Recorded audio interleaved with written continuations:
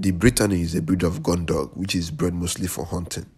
It originated between the 17th and 19th century and was officially recognized in the 20th century. At maturity, it reaches 20 kg, and the coat colors are orange, white, liver and white, black and white, tricolor, orange Rouen, liver Rouen, and black Rouen. Their lifespan is between 12 to 16 years. They are athletic, long, and have short tails. They are easy to train and sweet-natured, and they are also friendly and can be raised as family pets.